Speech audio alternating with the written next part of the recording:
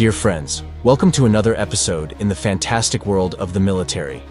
In this video, we will talk about the next Russian offensive in Ukraine, expected to take place between the European spring and summer, with reinforced forces and ample ammunition. We'll discuss how Putin intends to return to the offensive.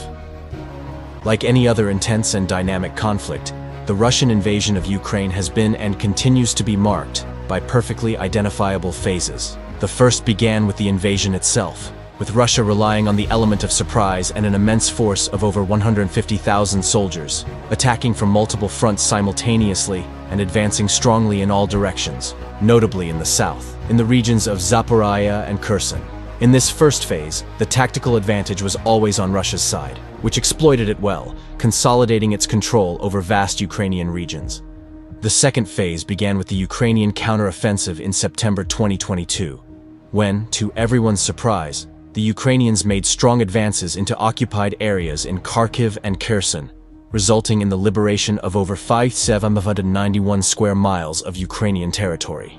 In the first half of 2023, despite the Russian victory in Bakhmut, overall, it was a phase marked by stagnation on the front lines, with little or no advancement by either side.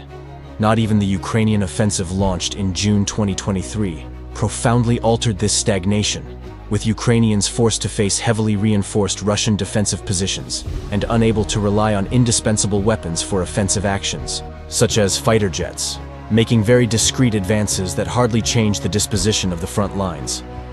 In November 2023, at the end of the European autumn, with winter approaching and the Ukrainian offensive already a total failure, Russia launched a long series of offensives at various points on the front lines, but also did not achieve any significant victories, except for the conquest of the ruins of the small town of Avdiivka.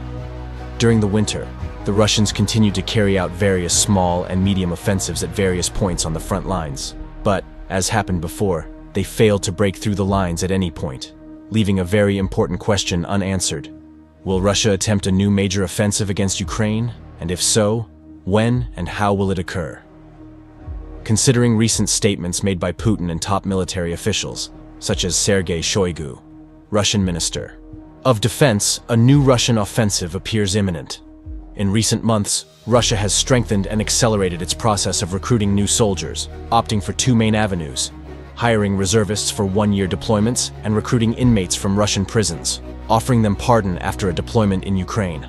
Thanks to this, Russia, according to Sergei Shoigu, managed to recruit nearly 500,000 new soldiers in 2023, with several sources believing that Russia will inevitably have to advance with a new mobilization action, as it did in September 2022, to compose the two new combined arms armies being created now in 2024.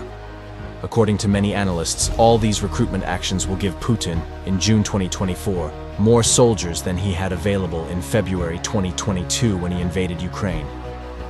The number of aircraft and, especially, armored vehicles was greatly reduced due to losses suffered over more than 2 years of war. But in terms of infantry, Putin will have, for the European summer of 2024, 15 to 20% more soldiers than when the war began. In parallel with the strengthening of its ranks, Putin is also in a rapid process of renewing his stocks of weapons and ammunition, as mentioned in recent videos here on the channel. Thanks to agreements signed with Iran and, especially with North Korea, Russia has access to gigantic stocks of ammunition, mainly artillery, precisely the type of weapon causing the most impact in this conflict.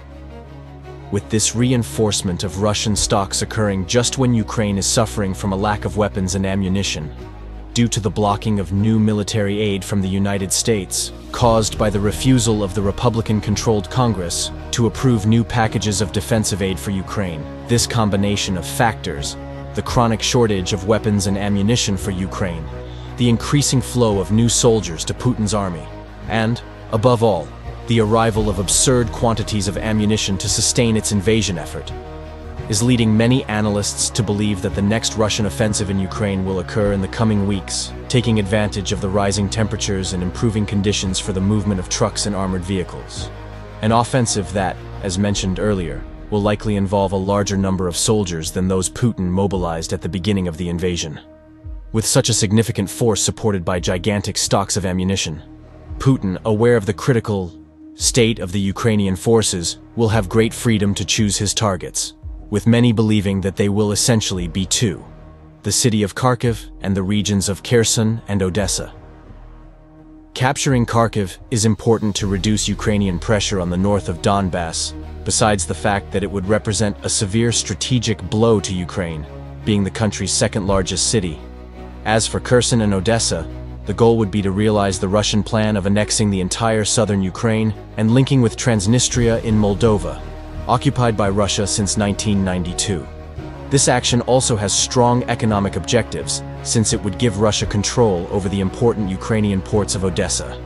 If Republicans continue to block defensive aid from the United States to Ukraine, Putin, with so many new soldiers and renewed stocks of ammunition, will have a clear path to advance and conquer the Ukrainian regions he desires to fulfill his territorial expansion plan. And if you are not yet subscribed to the channel, subscribe and activate the notification bell to not miss any news, criticisms, ideas, or suggestions. You can leave them in the comments.